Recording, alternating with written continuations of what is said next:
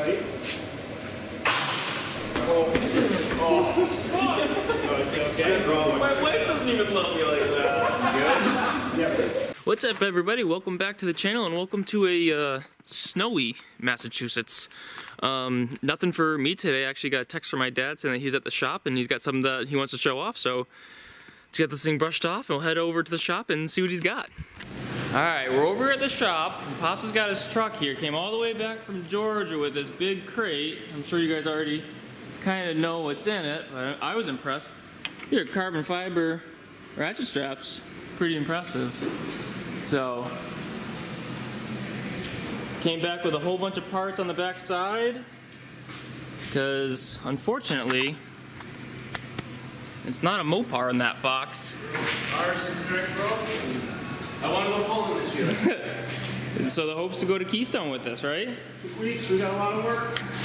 So that's the plan. He's got a whole bunch of midship plate. We gotta get the engine out. We're gonna try and get the truck in today, get it placed in so he can start working on figuring out things to order from Summit this week. So time to start working on making a Chevy fit in a Dodge. When you go to the dark side, everything's different. Yeah, we're gonna have to start wearing dresses, going to polls now.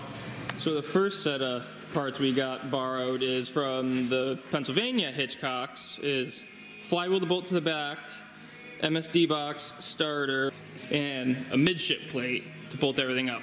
Then from the Hitchcocks in Massachusetts, I think I'm gonna be running out today, gonna get a clutch can. What else are we gonna get? Headers. And then that should be all the major parts, so. All our power parts to get to Keystone. All our pilot parts get to Keystone, maybe 1 or 2 Summit orders with expedited shipping in between. So now we just gotta get it out. A little update. Skid steer's dead. I'm gonna move the tires. They're all stuck to the ground. One on 200 amp? Yeah. It's already on 200 amp. Alright, update. Skid steer wouldn't take it on 200 amp, so brought the truck over. Maybe we'll have to twin them up, but come on, girl. You can do it. Come on, start up. Get the Bobcat. And there's my trailer. You don't have anything there, bud. Nothing?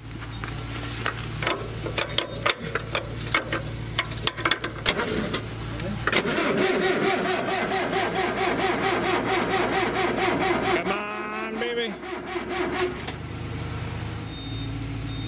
What happened when you sold all your diesel trucks? Hey! Come on, Bubby! Hey! Let's go!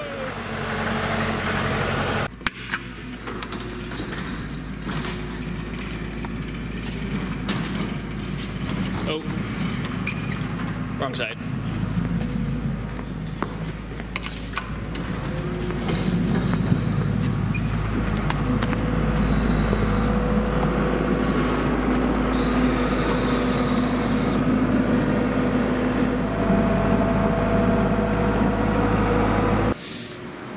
Alright, so we've been saying it's a Chevy, but what exactly is in the box? Can you tell them?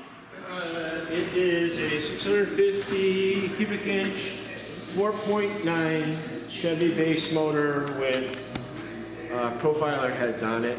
And the heads say Schmidt on them? Yeah. Did he build the whole thing? It came back, it was freshly rebuilt in 2017.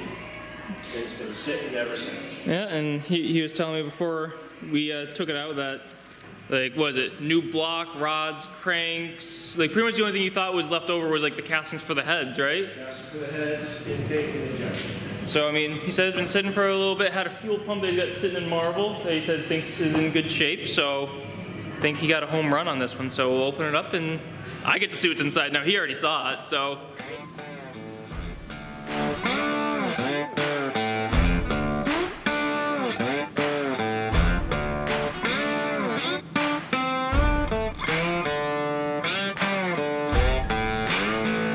Let's see if I can turn my flash on.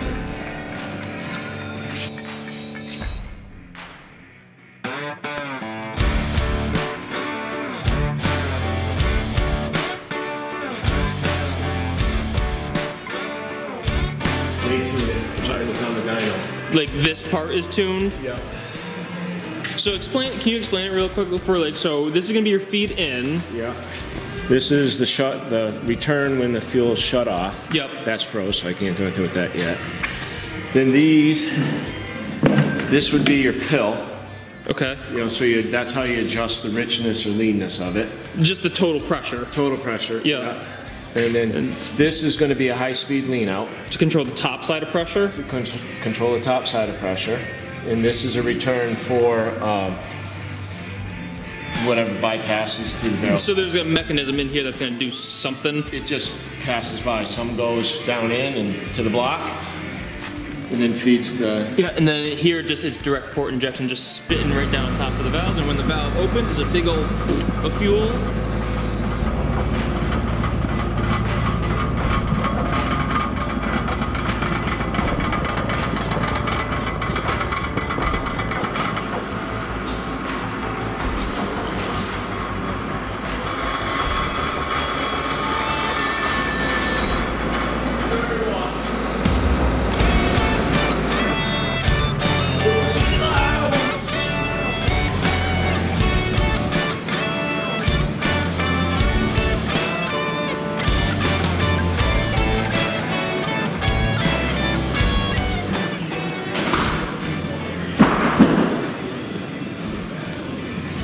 What do you think? Sorry, girl. We're gonna do it to you.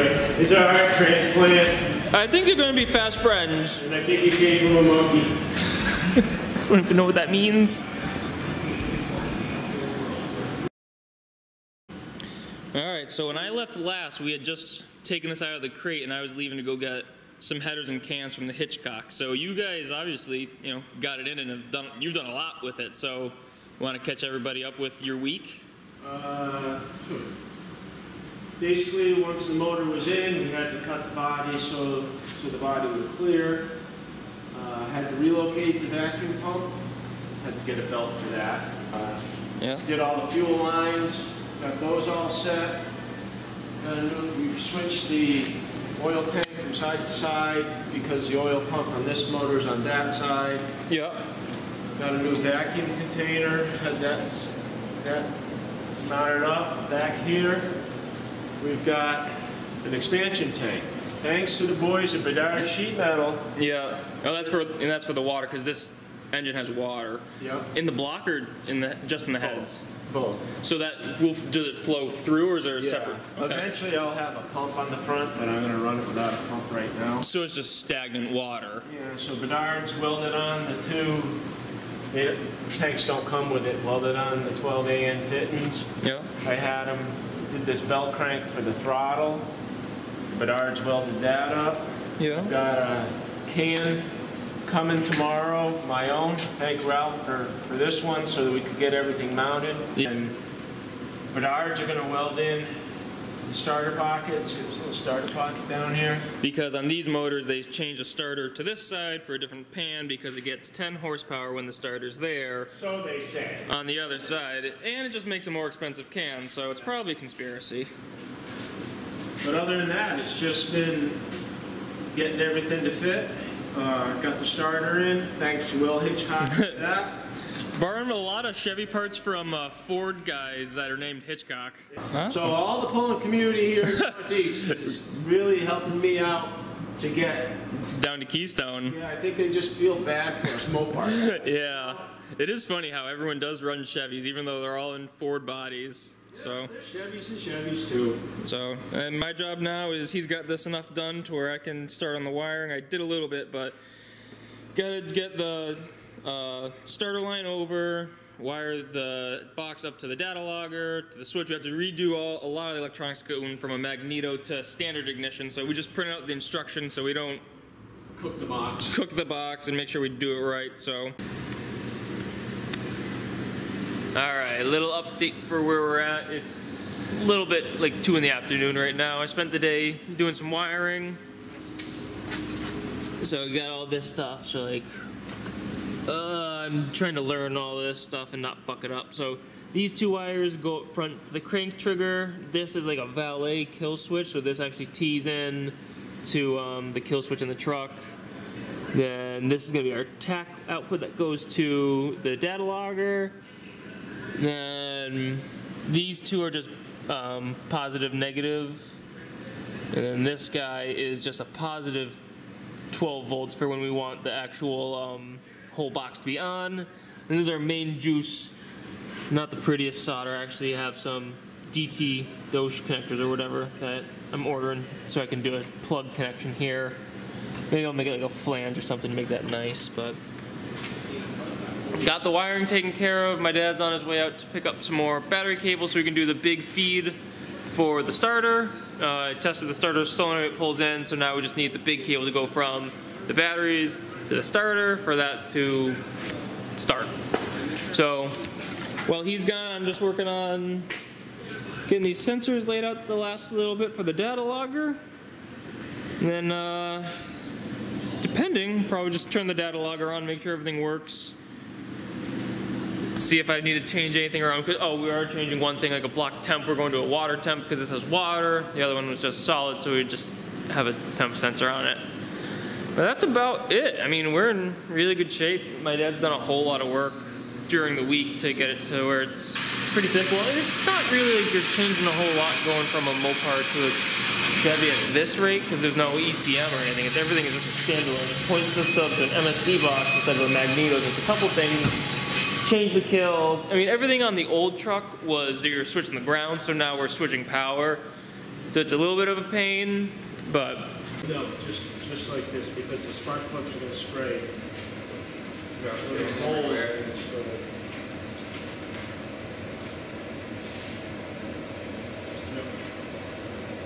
Okay.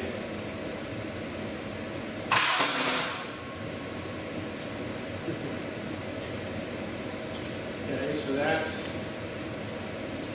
I'll try this one more time. It's still too tight. Oh. No, I think okay. It's hydraulic right now. Alright, so what they're playing with now is apparently they're using, let me see if I can zoom in, little shims on top of the starter to bring it down because it sounded like it was too tight on the flywheel. So this is what they look like. Put on there. Hopefully I can not get sprayed in the face with water this time.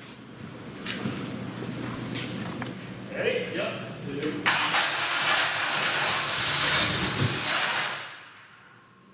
That starter sounds like shit. Yeah. More gas? Now you can fire off that gas. Ready?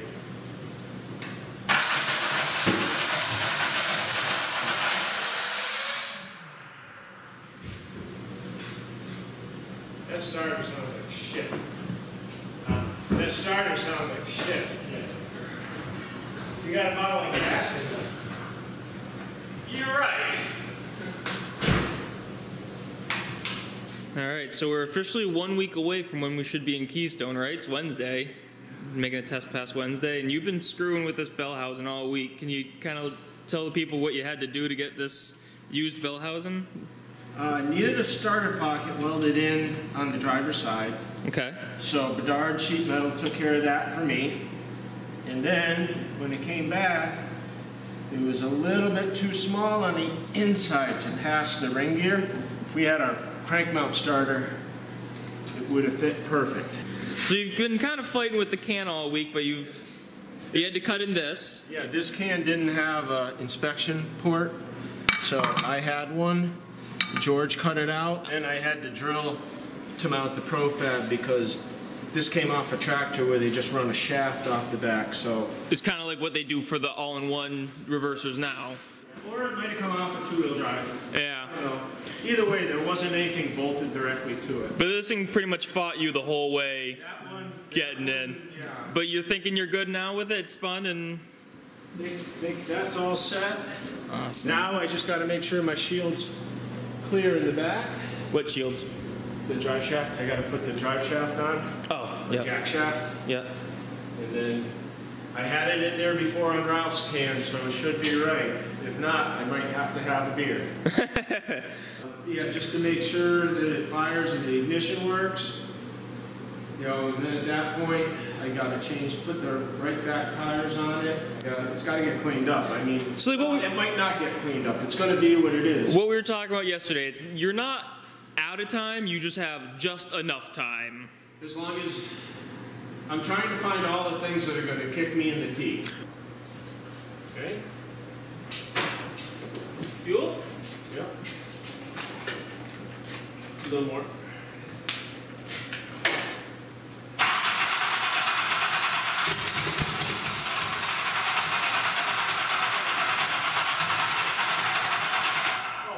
Fuel. Oh. Yep. More fuel? What? I also didn't turn the fuel on. You want more? Yeah. That's enough. What we got?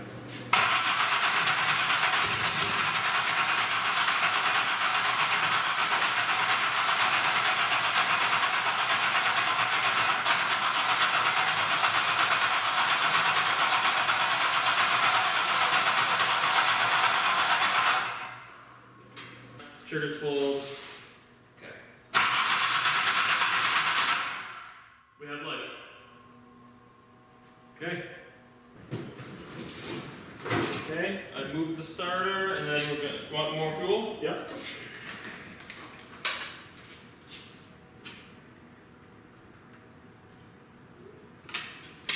Ready? Yep.